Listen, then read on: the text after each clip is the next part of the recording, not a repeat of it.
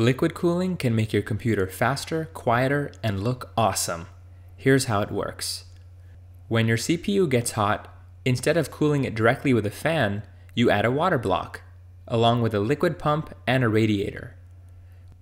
Cold water gets pumped through the tubes and into the water block. The water then absorbs the heat from the CPU.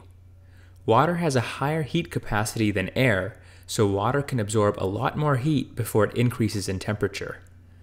The heat is then carried to the radiator, which is extremely efficient at dissipating heat. The fan doesn't have to blow very hard to help cool down the water. This is why liquid-cooled PCs tend to be quieter. Now that the water has cooled down again, it is sent back into the water block and the whole process repeats over and over again. In reality, all the pipes are completely filled and the water moves and mixes so fast that the whole loop reaches a consistent temperature. So why is a radiator so efficient at cooling water?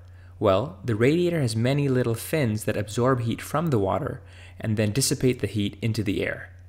The more fins your radiator has, the faster it cools down because you have a lot of surface area exposed to the air. It's the same principle as cooling down a hot drink. Crushing ice into little pieces will cool down your drink faster than one big piece of ice. This is because there is more surface area for the heat to transfer faster. So, the more radiators you have and the faster your fans blow, the cooler the water will be. And the cooler the water is, the easier it will be to absorb heat from your components like your CPU and graphics card and keep them cool. So now that you know how liquid cooling works, you should already know what parts you need.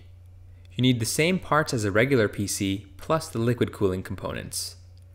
You need a pump and reservoir, which often come as a combo, radiators, usually one for your CPU and one for your graphics card, fans for the radiators, water blocks for your CPU and graphics card, tubes, which can be hard or flexible, compression fittings to connect the tubes, and liquid.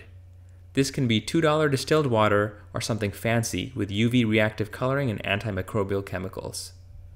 I hope this video was helpful to understand the concept of liquid cooling.